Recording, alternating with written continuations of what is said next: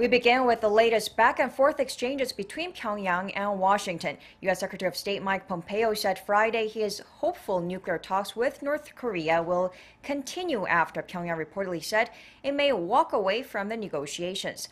Hee-jun starts us off. Despite North Korean Vice Foreign Minister Choe's remarks that the regime may end nuclear talks, U.S. Secretary of State Mike Pompeo still expressed hopes for continued dialogue. She left open the possibility that negotiations would continue for sure. It's the administration's desire that we continue to have conversations around this.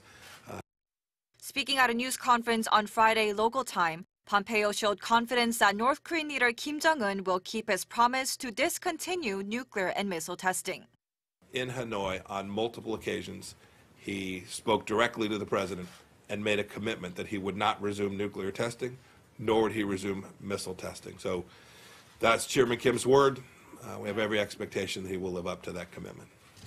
Pompeo also said Choe was in the wrong to accuse him and National Security Advisor John Bolton of causing the breakdown in talks at the Hanoi summit.